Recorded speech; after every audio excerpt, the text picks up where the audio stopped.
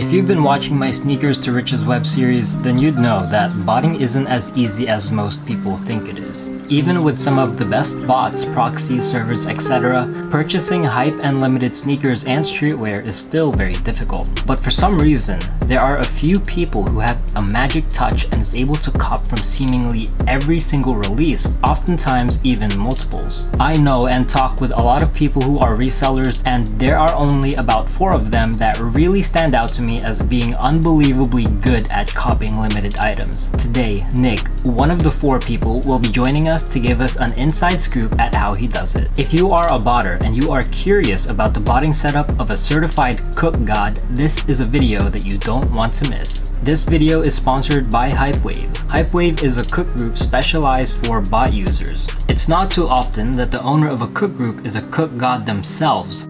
With Nick as the owner and leading by example, he and his team will provide you with the proper information, access to resources, and most importantly, the bot setups that's been working for them to help their members take W's. The Travis Scott Jordan 1 is a top contender for one of the most hype sneaker releases of 2019. Countless of botters, including myself, were having trouble securing even a single pair because not only was this super limited, but the demand for this shoe was insane. The resale price for this as of right now is hovering between $900 to $1,300. If you're a reseller and you were able to get your hands on even one of these, you would have had a nice payday and maybe even more if you decide to hold on to them if they go up in the future.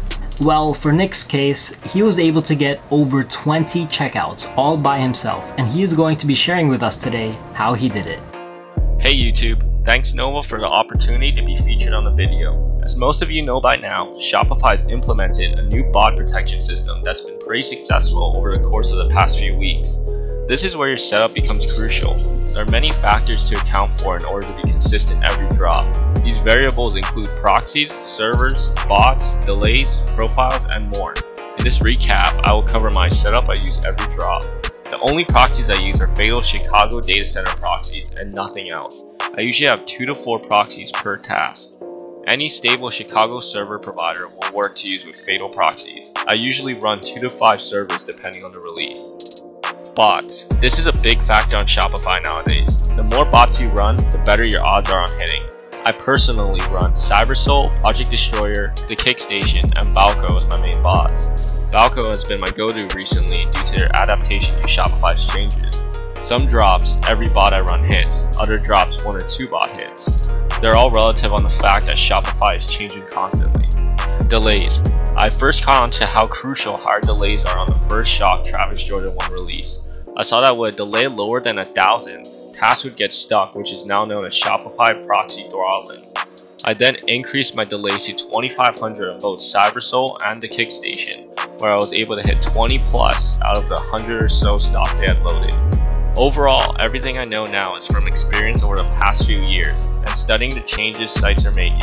All this info I find is made available to my members to alert them of the changes and to set up properly. Thank you very much, Nick, for those insights. I will personally keep some of that information in mind for the future releases, and if you're watching this, you should definitely give it a try. Now, if you're a beginner, it's not likely that you will have access to several bots, several servers, and hundreds of proxies. For those of you guys who are just starting out, I personally don't recommend that you go out there and start dropping thousands of dollars on bots and providers with the expectation of copying 20 pairs from every hype sneaker release. You can certainly still make decent profits on a smaller scale using only 1 or 2 bots, and I don't recommend that you heavily increase your budget as far as resources invested into your setup until you get a really good intuitive and technical understanding of how botting works, most of which will come from trial and error by going for hype releases. Now, this is a setup that has worked for Nick, and it might even work for some of you guys that try this. But one thing to note is that websites will always try to adapt to various botting techniques and methods. Major changes to the Shopify platform can make this entire video obsolete. So for future releases, if you want to maximize your chances of taking W's and adapting quickly to the botting landscape with the help of experts like Nick and his team, I highly recommend checking out Hypewave. Hypewave is a cook group specialized for bot users, and these guys can help you with exclusive release information, technical support, and optimal bot setups to help you get those W's.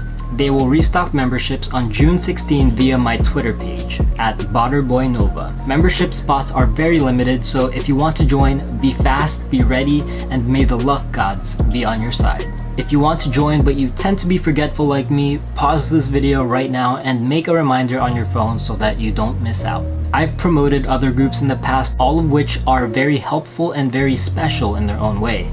And some of you guys ended up joining those groups alongside with me for help, guidance, and information for copying limited releases, and a good amount of people who decided to make that decision have been successful since then. But I'd like to remind people to try to keep their operating costs low. I don't recommend staying in more than 3 to 4 groups at a time. Even 1 or 2 groups is good enough, unless you feel that paying for all of them is justified. I want to help you make money, not lose money. Each individual person has different needs and circumstances as far as reselling, so I recommend that you only stay in the groups that you find the most valuable to keep your operating costs low and maximize your profit margins. I hope you were able to learn something new from this video, and if you did, subscribe to my YouTube channel and follow me on my Instagram and Twitter for further updates.